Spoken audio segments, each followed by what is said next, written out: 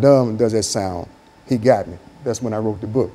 In other words, I was affiliated with so much money back when I was in high school that the money that I was making, I messed up so many lives following me.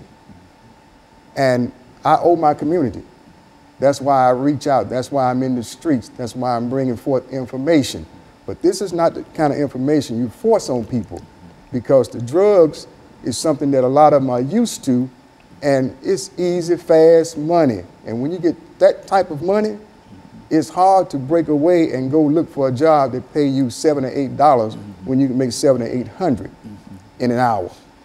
And so what I'm saying about that is that it's time for the information to get to the streets, because the word did say, I saw it in the book, it says, go home and tell your friends what I have done for you and how I have had compassion on you. A lot of people are afraid. See, when I went to church with drugs.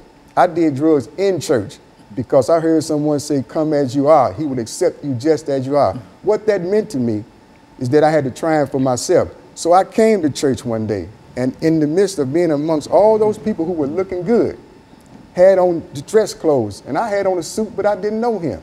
I used to go in the bathroom every Sunday that I went and pull out my drugs. And one day, I heard someone say, just a little talk with Jesus will make everything all right. So I went in the bathroom, and I was tired of going to church, and I thought I'd have a talk with him. And I said, God, I'm tired of coming in this church disrespecting you, but I heard a voice say you're in the right place. So I snorted my drugs and went back in there and sat down. The moral of the story, they say it may not come when you want him, but he's always on time. I went to him in 1990. He knew I couldn't handle change too fast.